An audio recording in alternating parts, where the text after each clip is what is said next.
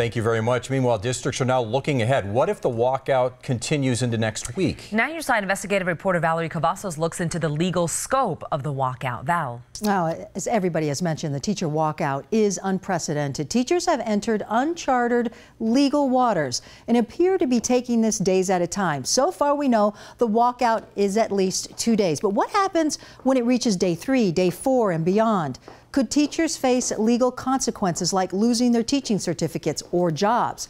I spoke to labor attorney Steve Pertel. He says the walkout itself is not illegal. It's not really a strike. There are no picket lines preventing teachers from entering schools. The Red for Ed movement, the teachers, gave the districts fair warning, so they are not abandoning their classrooms, which in that case would be against state law. But in this case, here's the reality. The reality is taking punitive action, even so much as a letter of censure against a particular individual teacher, is impractical because the movement is too large.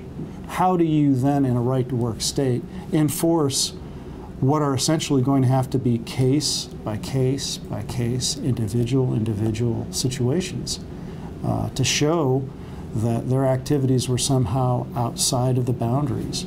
And that's very difficult.